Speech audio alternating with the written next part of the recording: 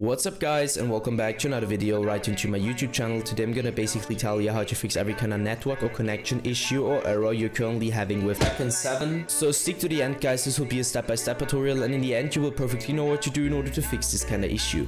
Before we start right into the video, I just want you guys know or let you guys know that I would really appreciate it if you would just leave a like, a comment or a subscription right into my YouTube channel. It would really make my day and help me out as a little YouTuber as I am. Especially subscribing would be such a big support for me guys. You would support my work on YouTube a little bit, and I'm gonna really be thankful for that, and I'm gonna thank you for that. So anyways, I would just say let's get right started. So the first step I would recommend doing for everybody is gonna be to hit your Windows and your R key at the same time. This tab will pop up. I want you to type in what I already typed in, so CMD. You're gonna hit enter or OK.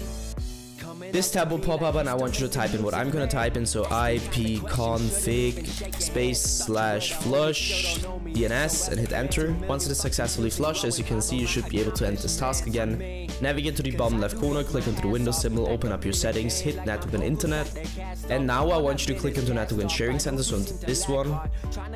And as you can see, there is this tab called troubleshoot problems. You're gonna click on that, so the blueprinted text, and it will you're gonna use your Windows in order to find any kind of issue you currently have. Afterwards, hit change adapter settings, so the top left corner, the second link. You're gonna stick to the spot where it either says internet or ethernet. It just depends on which one you're currently using. So you're gonna right click it, disable. Once it is disabled, wait a few seconds, enable it again. The enabling process could take quite a few moments, so wait patiently until it's connected again. And once it is connected, you should be able to have this problem fixed. So you're gonna wait a little bit until it's fixed. So now you can close these tabs, and this should be it. Yeah guys, that's it for the video. I hope that I could actually help you out of this one. If it was like that, just leave a like, a comment or a subscription. I'm gonna really be thankful for that, and I'm gonna thank you for that. So anyways, I would just say have a nice day, see you at the next one, and bye.